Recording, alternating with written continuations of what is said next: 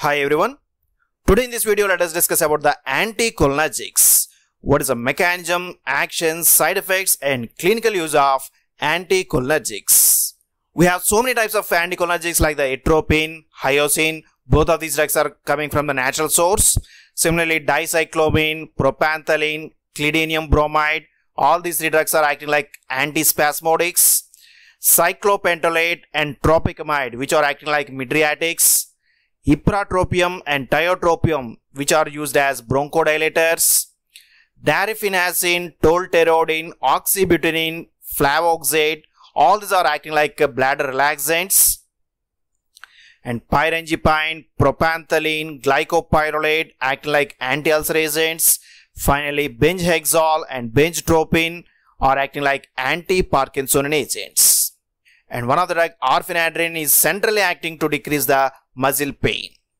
In our previous video, we have already discussed all these anticholinergic drugs. And today in this video, let us discuss how they are going to act and what is the pharmacology of these anticholinergics. How they act. Now let us see how these anticholinergics are going to act. Anticholinergics are mainly acting at the muscarinic receptors. So at the cholinergic nerve terminals on the postsynaptic membrane, the 7 transmembrane G protein coupled receptors are present, which are nothing but the muscarinic receptors. They may be either M1, M3 or M5. These muscarinic receptors are G protein coupled receptors. They are coupled with the 3 subunits alpha, beta and gamma. Now the acetylcholine, which is present in the synaptic vesicles, can be released by exocytosis. So when the calcium is going to enter into the presynaptic nerve terminal, the nerve terminal is going to be depolarized, resulting in the release of the acetylcholine. And this acetylcholine can act on the muscarinic receptors. Now when it is acting on M1, M3 or M5, it can act through the alpha subunit such that it is going to stimulate the phospholipase C system. When this phospholipase C is going to be activated, it can cleave the phosphatidyl inositol biphosphate into 2 components. One is the IP3 inositol triphosphate and second is the DAG, diacylglycerol. This diacylglycerol can further activate the protein kinase C, which are going to open the inward going calcium channels. So through these calcium channels, now the calcium can enter into the postsynaptic membrane. And IP3 can directly increase the release of the calcium from the internal stores. In this way, the calcium levels are going to be increased within the postsynaptic membrane. This calcium is responsible for few of the cellular actions. For example, within the CNS, it produces excitation. On the smooth muscle, it produces the contraction. Now, the anticholinergics can act as antagonists at the muscarinic receptors. They can block the muscarinic receptors, thereby they inhibit the action of this acetylcholine. In this way, anticholinergics can block the M1, M3 or M5 receptors. Now let us see the action of these anticholinergics on the other types of muscarinic receptors. At few of the organs, we can observe another type of G protein coupled receptors, which are the M2 or M4 receptors. These are the muscarinic acetylcholine receptors. And again, they are the G protein coupled receptors associated with the 3 subunits alpha, beta, gamma. But M2 and M4 are inhibitory in nature and they produce the inhibitory response through the alpha subunit. So when this acetylcholine is going to be released by the exocytosis, it can act on this M2 or M4 receptors and it acts through the alpha subunit, which is inhibitory in nature. Normally this alpha subunit is going to convert the ATP into cyclic AMP by activation of the adenylyl cyclase system. But M2 and M4 receptors are inhibitory in nature. So this adenylyl cyclase is going to be inhibited such that the ATP is not converted into cyclic AMP, which results in the decreased cyclic AMP levels within the postsynaptic membrane. Now as the cyclic AMP levels are going to decrease, the protein kinase activation is going to be decreased, which results in the decreased levels of the calcium within the postsynaptic membrane. Calcium is very important for contraction of the heart. So when the calcium levels are going to be reduced, the heart is unable to contract, resulting in the decreased rate as well as force of contraction. And these M2 and M4 receptors can also act through the beta gamma subunit, which are going to open the potassium channels. When these potassium channels are going to open, these channels are outward going so that the potassium is going outside, resulting in the hyperpolarization. In this way, M2 and M4 receptors are mainly produce the inhibitory response. Now the anticholinergics can again block these M2 or M4 receptors, thereby they prevent the inhibitory response produced by acetylcholine. In this way, most of the anticholinergics are non-selective. They can block any type of muscarinic receptors, but M1, M3, M5 are excitatory in nature and M2 and M4 are inhibitory in nature. So anticholinergics can inhibit the excitatory response mediated by M1, M3, M5 and they can prevent the inhibitory response produced by M2 and M4. Now let us see the pharmacological actions. Now let us see what is the effect of these anticholinergics on the different types of organs. So let us start with the first one, heart. What is the action of these anticholinergics on the heart? On the heart, M2 receptors are present. Now the anticholinergics are going to block the M2 receptors.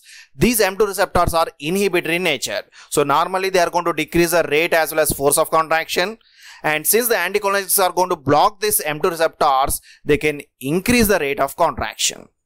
So that's why anticholinergics can produce the tachycardia as one of the side effects. So atropine is one of the drug which can produce a tachycardia, and since it is going to produce a tachycardia, this drug can be used in the treatment of sinus bradycardia. So here we should not confuse that. Atropine produces the tachycardia, that's why it is indicated for the bradycardia. Second one is on the eye. Again, the smooth muscles of the eye are equipped with the M3 receptors. Now the anticholinergics are going to block these M3 receptors which are excitatory in nature and responsible for the pupillary constriction. Since anticholinergics are going to block these M3 receptors, they produce the pupillary dilatation. That's why these drugs are going to produce the mydriasis and they can be used as mydriatics. Particularly cyclopentolate and tropicamide are used as mydriatics. And they can also produce a cycloplegia. Cycloplegia is the paralysis of accommodation. The vision is going to be fixed at a particular distance and it is not responding to the release of the acetylcholine, as the anticholinergics are going to block the cholinergic receptors. So particularly atropine is one of the drugs which produce the both mydriasis as well as the cycloplegia. Whenever both of these actions are required, we can use the atropine. Particularly in the children during the eye examination, cycloplesic effect is required in order to fix the vision to a particular distance. So atropine can be administered in the children for eye examination. But whenever we require only pupillary dilatation, cyclopentolate and tropicamide can be used as mydriatics. And because of the pupillary dilatation as well as cycloplegia, the anticholinergics can increase the intraocular pressure, which may precipitate the glaucoma in susceptible patients. So anticholinergics should be carefully given in the patients who are having the increased intraocular pressure. Third one is the bladder. Again, the bladder is equipped with the M3 receptors. Now the anticholinergics are going to block the M3 receptors. Thereby they produce a relaxation of the bladder. And this results in the decrease in the urination as well as frequency of urination.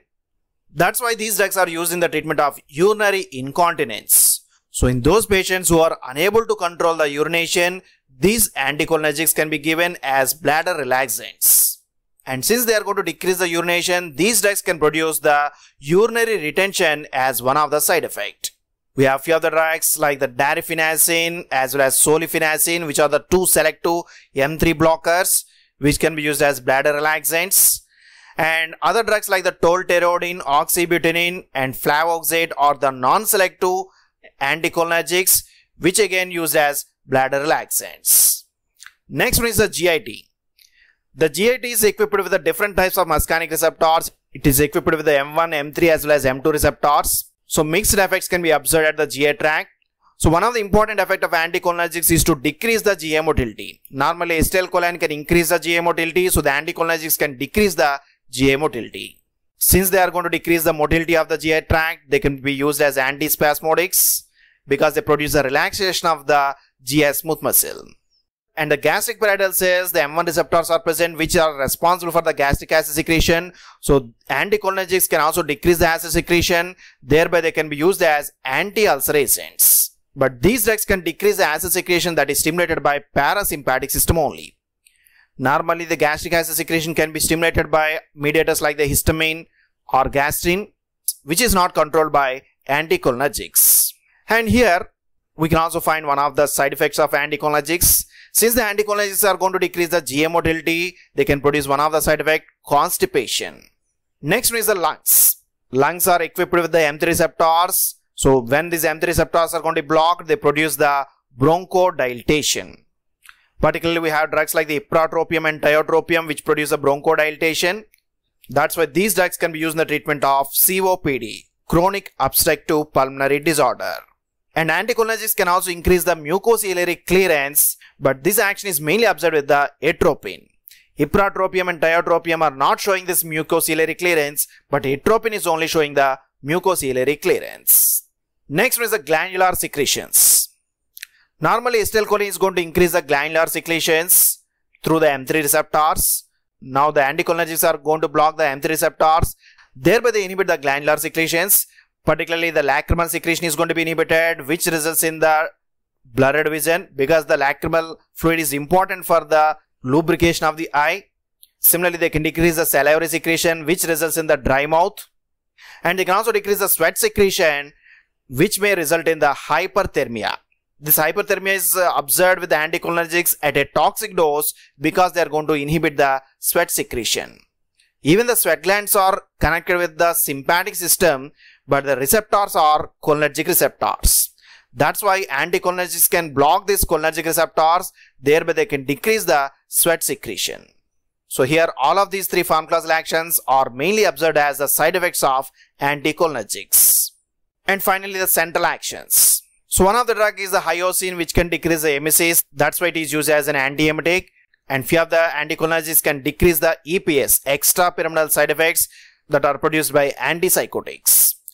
So particularly the two drugs like benztropine and benzhexol are used to decrease the extrapyramidal side effects. And M1 receptors are present within the CNS, which are responsible for the increase in the memory. And when these receptors are going to be blocked, the anticholinergics can decrease the memory, which may result in the dementia, loss of memory. HYOSCINE is one of the drugs which can produce the dementia. And similarly, they can produce a CNS excitation. This CNS excitation results in the agitation, hyperactivity, disorientation, and at a very toxic dose, they can also produce a hyperthermia. So here we have two important beneficial actions at the central level. They can be used as antiemetics as well as they can be used as anti-Parkinsonian agent to decrease the extrapyramidal side effects. Now let us see what are the side effects of the anticholinergics. Four important side effects we have to always remember. The first one is the dry mouth. This is because of the inhibition of the salivary secretion. Blurred vision because of inhibition of lacrimal secretion. Constipation because of decrease in the GI motility. And urinary retention because of the bladder relaxation. These are the four important side effects of the anticholinergics. And they can also produce a tachycardia because they are going to block the M2 receptors. And at toxic dose, they can produce restlessness, agitation, hyperthermia, and disorientation in the patients. Clinical uses. So anticholinergics are used in the various clinical conditions. They can be used as pre-anesthetics. Particularly atropine and HYOSCINE can be used as pre-anesthetics in order to decrease the secretions. And they can be used as antispasmodics. We have so many types of drugs like the dicyclomine, propanthelin, clidinium bromide. They can be used as antispasmodics. Mydriatics, cyclopentolate and tropicamide mainly used as mydriatics. But if cycloplegia is required, atropine can be used as a mydriatic. They can be used as bladder relaxants, particularly darifenacin, solifenacin, tolterodine, oxybutynin. All these drugs can be used as bladder relaxants in the treatment of urinary incontinence. As bronchodilators, particularly in the treatment of COPD, we have two drugs like the ipratropium and tiotropium. They can also be used as antiemetics. HYOSCINE is used as an antiemetic in the treatment of motion sickness.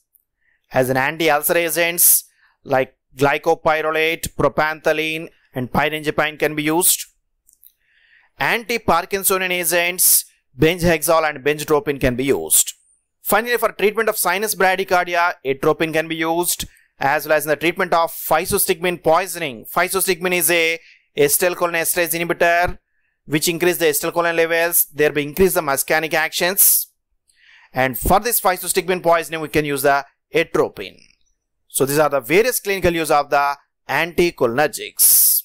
So that's about the pharmacology of anticholinergics. We have number of drugs acting like anticholinergics, but many of these anticholinergics are non-selective. They can block any type of muscarinic receptors. M1, M3, M5 are excitatory in nature and M2 and M4 are inhibitory in nature.